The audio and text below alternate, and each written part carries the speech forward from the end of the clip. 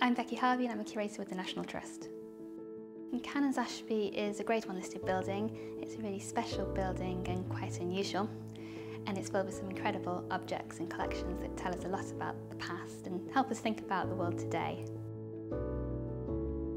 Today we're laying a new carpet in the staircase at Canons Ashby. It's a replacement for the previous carpet, which was starting to look really worn. We've also took the opportunity to update the design. When we design new carpets for our places, we look for evidence of what was here historically.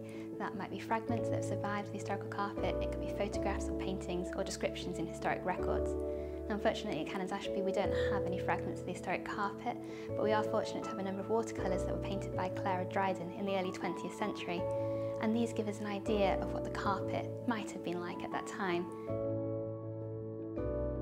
So in particular we notice the colour palette that she uses, a really deep palette of blues, brown, orange and a little bit of green.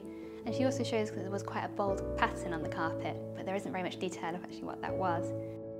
So we wanted to work with a supplier that values the design and places the same importance on carpets as us.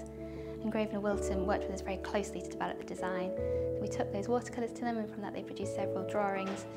They looked at their archive, they looked for evidence elsewhere, and we worked together to hone those designs and choose the right colours. My name is John Thorley and I'm head Wilton tuner of the Grosvenor Wilton plant.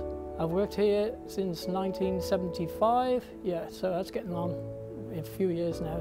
The loom behind me is getting on for 100 years, built in 1927. It's a Hutchinson and Hollingsworth.